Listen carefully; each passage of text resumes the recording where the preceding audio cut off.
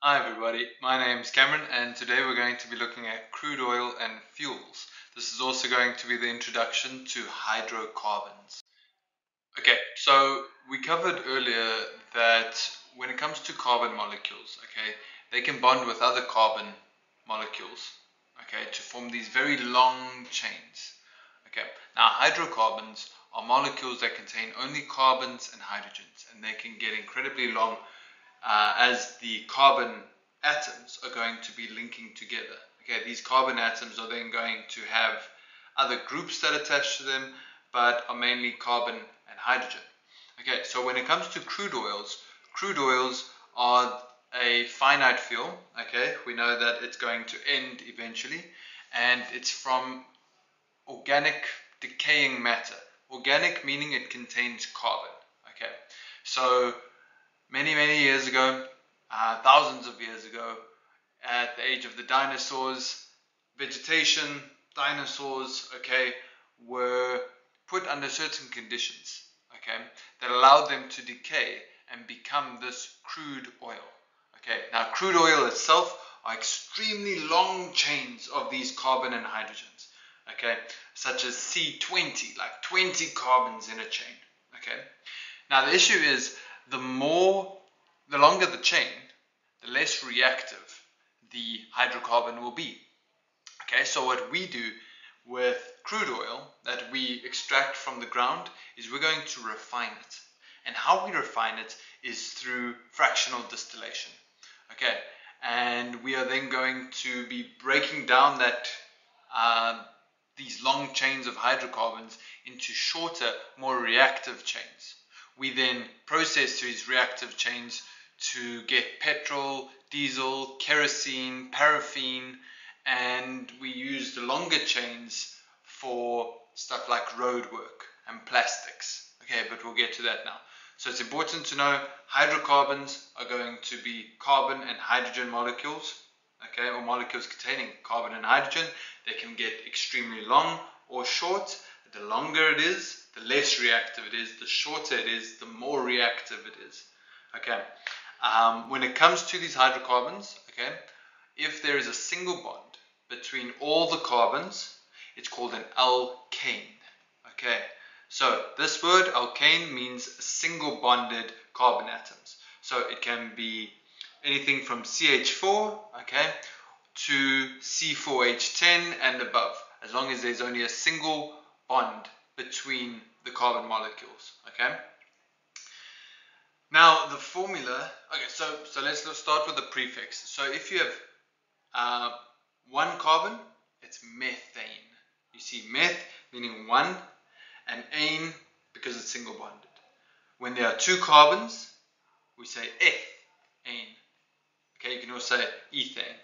Okay, eth, two carbons, ane, single bond, all the way up to bute. So what you just have to remember, try to come up with a rhyme or something to remember it, but it's meth, eth, prop, bute. You can then go pent and hex as well. Okay, so if there are six carbons in a hydrocarbon, the single bonded would be hexane. Four hydrocarbons, or four carbons in the hydrocarbon, butane with single bonds. Okay, now if we had to have a lot of carbons, okay, how would we know how many hydrogens are going to be in that molecule?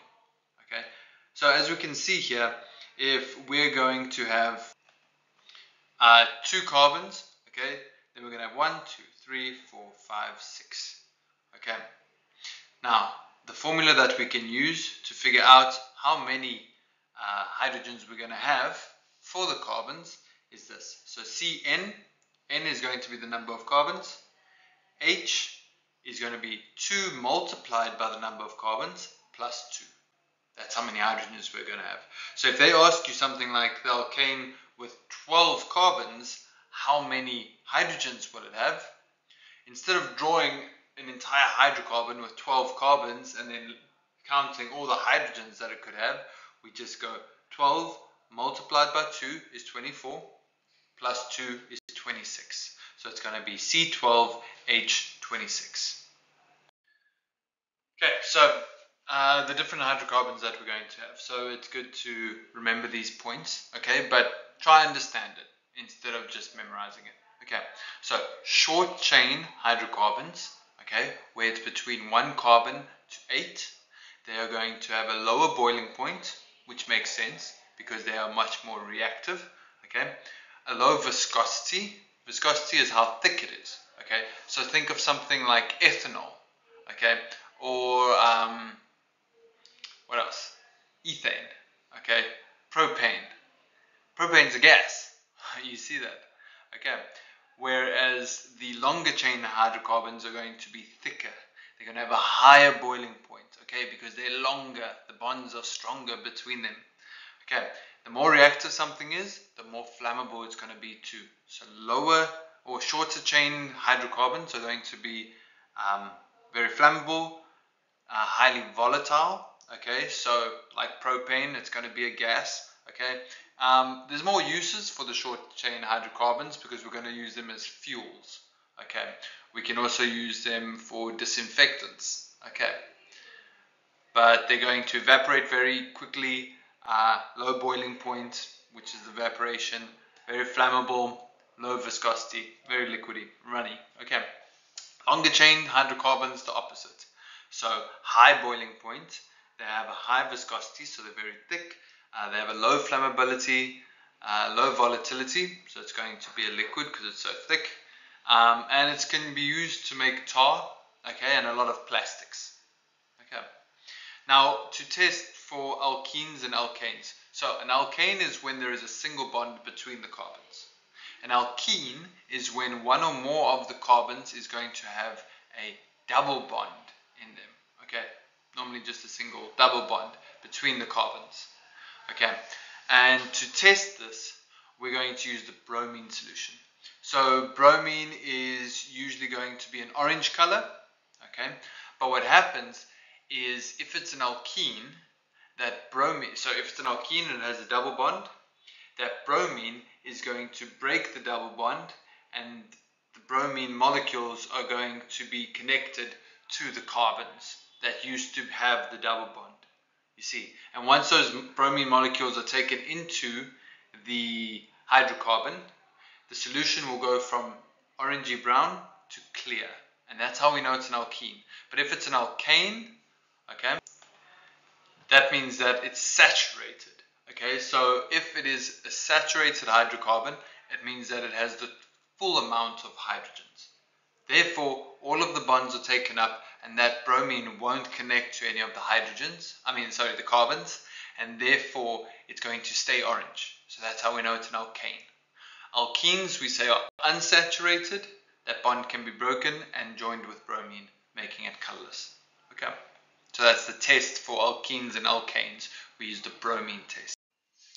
Okay, so when we're talking about breaking down this crude oil into its various length chains, this is what we're going to use. It's called a fractional distiller. Okay, the process is called fractional distillation.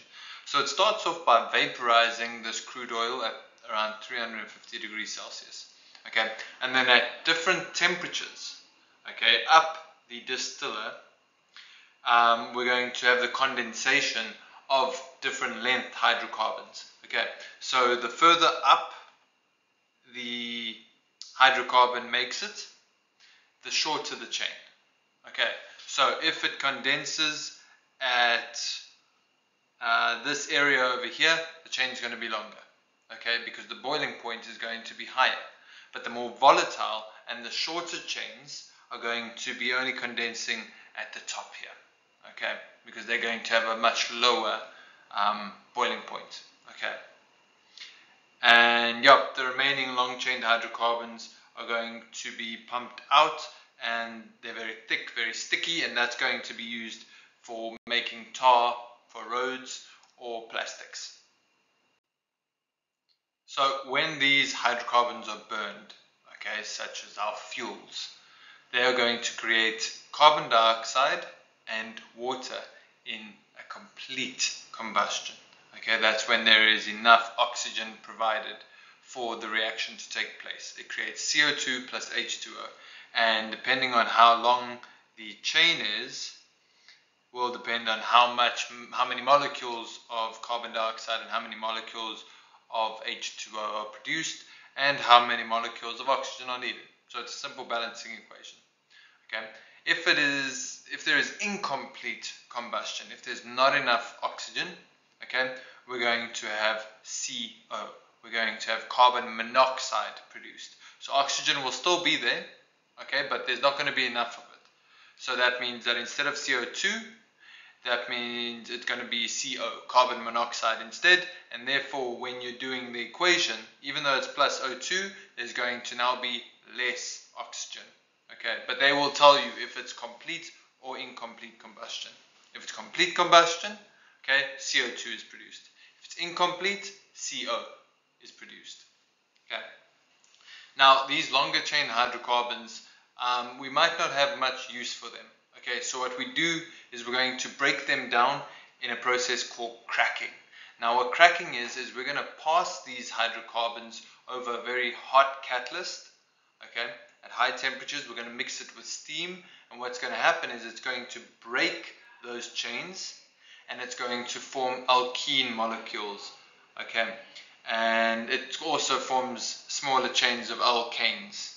Okay, we call this thermal decomposition, and to find the formula of an alkene, it's a lot easier than an alkane. We just say Cn, so N is the number of carbons, and then the number of hydrogens is just going to be 2 multiplied by the number of carbons. That's it. Okay, nice and easy. When it's an alkene, it's going to be called an unsaturated hydrocarbon, which means it doesn't have the full amount of hydrogens. Okay, and yes, we can then make use of these alkenes for other sources. Okay, it can either be, in this case, for different plastics can be made instead of just using it for tar. Okay, so it becomes more useful. And yeah, so this process is called cracking. Okay, it's the breakdown of these long chain hydrocarbons into shorter alkenes and alkanes. Okay, using heat and a catalyst. Okay, I hope this has made sense for you. My name's Cameron, and I'll see you in the next lesson.